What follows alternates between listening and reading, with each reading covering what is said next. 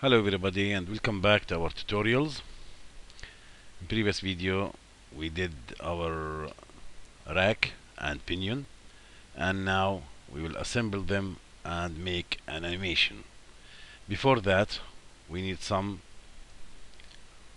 editing of our sketch. First I'll open my sketch here, click edit sketch. I need a center line. I'll draw a horizontal center line anywhere, doesn't matter. Okay, and this center line I will make it tangent to my circular diameter. So this will be tangent with this circle. This is my circle, pitch circle diameter. I'll make it tangent with it. Finish sketch. This sketch I'll make it visible. I'll create a plane, a parallel to a plane through a point, parallel to this plane through this point. Through this point. So this is what I need for my assembly. Now I'll go to my assembly. We'll create standard assembly and save it. I'll place my pinion. Okay, this is my pinion. Click open, right click and place grounded to origin first. Of course we don't need it grounded, but I'll put it now in order to be made with my origins here. As you can see, my Z plane is with Z plane, this one, they are constrained already, so I'll make a constraint between these two axes. This is the axis that will rotate around it. Click OK. The second thing, I'll constrain this plane for my assembly with the XY plane of the pinion on the 0 distance. Click OK. Now I'll take a grounded out. So I'll right click here and get rid of my grounded. I just click here and we can see that it moves now around my Z axis. Everything is constrained. Now I'll place my pinion. Rack, open. This is my rack here. First thing, I'll constrain this face with the face of the rack here at 0 distance. Click OK. The second thing that will constrain the center distance between the pitch circle of the pinion. So this is my pinion. I'll activate the sketch, make it visible. Can you see? So when they are working well, they have to be like this. So the center, the pitch circle diameter with the pitch circle of the rack, they will be matched together in order to work well. So that's why I did my plane. So I'll constrain now.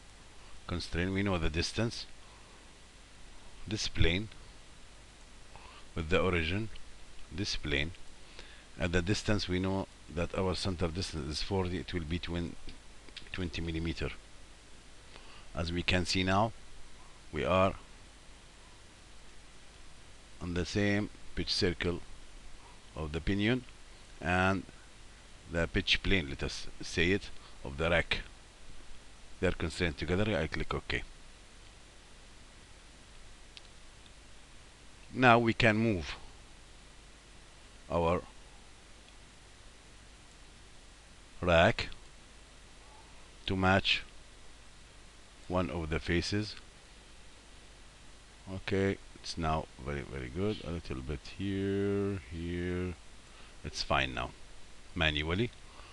And we'll make another constraint. I'll go to my constraints now, motion constraint, and we have here rotation translation. I'll click my pitch circle here, and the line, this line here, I don't think it take a line. I'll click again and get rid of my plane on the rack. Here's my rack. I'll take the visibility out and do it again. Motion, take rotation translation, my pitch circle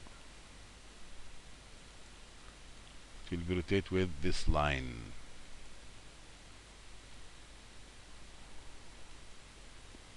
Okay, and now we have to put the distance. It will calculate our pitch circle.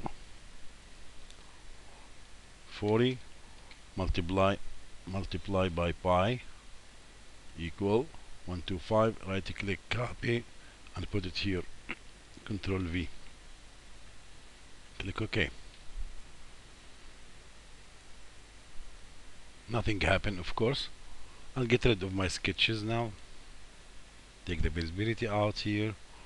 My pinion, I'll take the visibility out here. Everything is fine, I think so. Now let us add a constraint,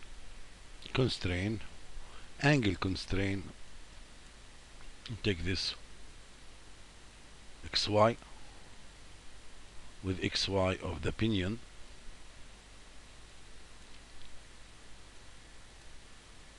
We'll give a zero distance, click OK. So this is our drive constraint.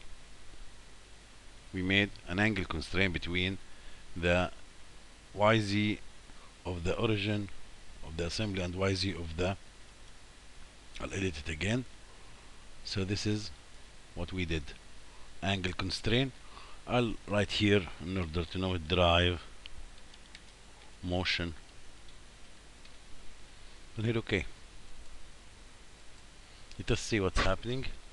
Let us drive our constraint now. Right click and drive from 0 to let us see 400, and you will see what will happen. Let's go. As we can see, it works well. Everything is matching, and you'll see the distance, how much we need. Okay, no, 400 is, let us give it 450. Go, stop, go back.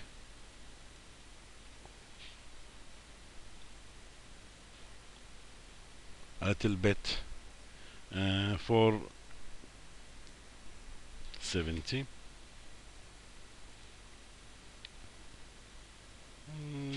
480. It's fine now. So this is our motion while driving our constraint. Everything is constrained. Now we can use our rack and pinion in our devices.